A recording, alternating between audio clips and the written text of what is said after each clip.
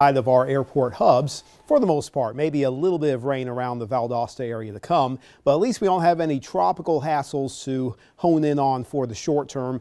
Long term, yes, there will probably be a couple more systems. One area of moisture in the open Atlantic that has at least some low end potential may meander and wander around for a few days, but generally not rapid development expected with that. And then the wave of moisture that's been stuck in the southernmost Caribbean, that's going to linger and probably drift a little more to the west-northwest through the weekend. There's still been some steady signals in the long range of some activity ramping up in the western Caribbean and then lifting to the north by this time next week. So we're not completely done with the tropics quite yet.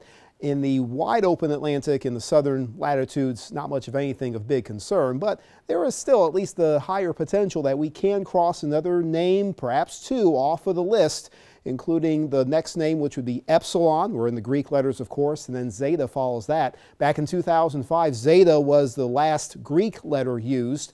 However, in post-season analysis, an unnamed tropical system was identified. It didn't get a name, but it was still a tropical storm. We'd have to get to Eta to tie the record amounts for the Atlantic hurricane season, 28 storms.